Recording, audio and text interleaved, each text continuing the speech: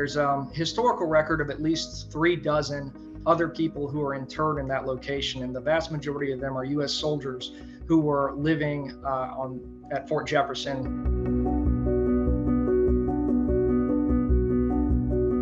And then a new hospital, which is the one that we actually found, was built in the 1890s. And it was used by the U.S. Hospital Service to treat quarantined sailors coming in off of foreign ships, yellow fever victims, that sort of thing. Above water, at least until the early part of the 20th century.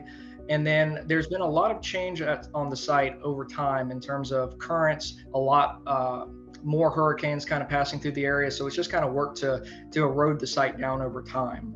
And so our goal with the National Park Service is to leave these sites preserved, unimpaired, for the betterment of this and future generations.